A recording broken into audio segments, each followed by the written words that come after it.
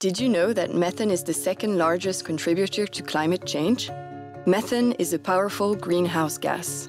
Its emissions are increasing faster than at any time since the 1980s. Less known than carbon dioxide, this harmful gas is released by a burping livestock. It is also produced by farming, waste, coal mining, and the oil and gas industry. To limit global warming to below 2 degrees Celsius, we urgently need to reduce methane emissions by about a third, according to the latest IPCC report. The report, An Eye on Methane, presents the progress made to curb methane emissions through UNEP's International Methane Emissions Observatory, or IMEO. It starts with the oil and gas industry as the sector has the highest potential for reductions, much of it at no net cost.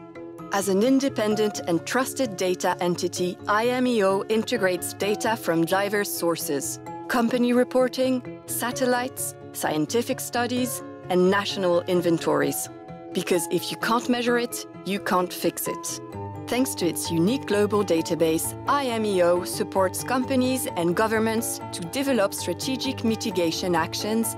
Slashing methane emissions is the single fastest way to tackle climate change in the short term and move towards a net zero world. Find out more in our latest report, An Eye on Methane.